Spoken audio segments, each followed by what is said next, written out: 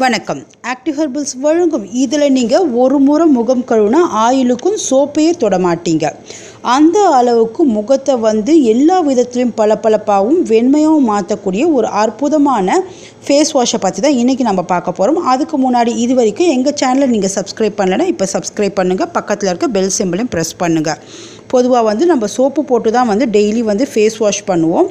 Soap முகத்தில் இருக்கிற எண்ணெய் பசை அத்தனையும் எடுத்து முகத்தை ரொம்ப ட்ரை ஆக்கிடும். இதனால் முகம் சோர்வடைஞ்சு முகத்தில் எல்லா வித சரும கோளாறுகளும் வர்றதுக்கு காரணமாக இருக்குது.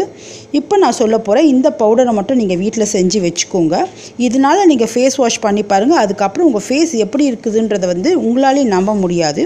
இதுக்கு தேவையான பொருட்கள் கடலை மாவு பவுடராக எடுத்து வச்சுக்கோங்க. இது 100 கிராம். பச்சை பயிறு மாவு பவுடர் 100 கிராம். கோதுமை மாவு 100 கிராம். அரிசி மாவு பவுடர் 100 கிராம். இது 4 சம அளவில் எடுத்து வச்சுக்கணும்.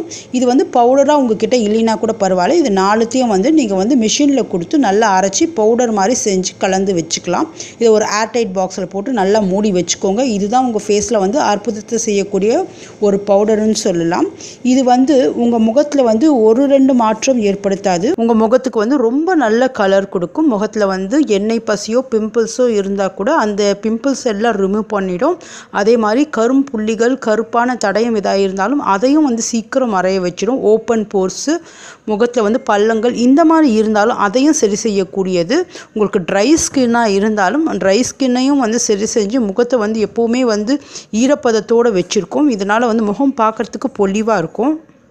உங்கள் ஃபேஸில் எண்ணெய் பசை அதிகமாக இருந்ததுன்னா தேவையான அளவு இந்த பவுடரை எடுத்து ஒரு ஸ்பூன் எலுமிச்சைப்பழ சாறு பிழிஞ்சு ஒரு 5 நிமிஷம் இந்த முகத்தில் ஊற வச்சுட்டு அதுக்கப்புறம் அந்த பவுடராலே உங்கள் ஃபேஸை கழுவிடுங்க.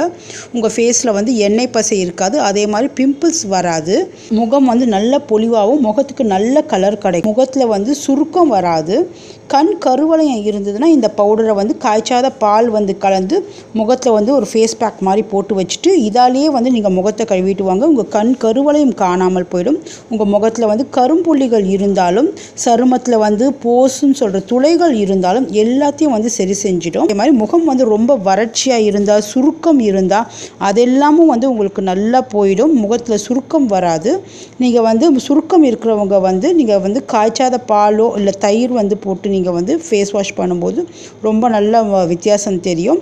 இதை காலை மாலை 2 வேளை நீங்கள் face வாஷ்க்கு morning and evening use பண்ணி பாருங்கள். உங்கள் முகத்தில் சுருக்கம் போயிடும். முகம் நல்ல பிரைட்டாக இருக்கும். அதே மாதிரி ஃபங்க்ஷனுக்கு போகிறதுக்கு முன்னாடி இந்த ஃபேஸ் வாஷ் பண்ணிவிட்டு போகும்போது உங்களுக்கு நல்ல வித்தியாசம் தெரியும். ஒரு ப்ளீச்சிங் எஃபெக்ட் உங்களுக்கு டெய்லியே உங்களுக்கு கிடைக்கும். முகத்துக்கும் எந்தவித கெமிக்கல்னால் எந்த பாதிப்பும் இருக்காது. முகம் நல்லா ஃப்ரெஷ்ஷாக இருக்கும். நல்ல ஸ்கின் ரொம்ப நல்ல யங் லுக்காக இருக்கும். சீக்கிரம் சுருக்கம் விழாது. வயதான தன்மை வராது. ரொம்ப அழகாக இருக்கும். இதை செஞ்சு பாருங்கள்.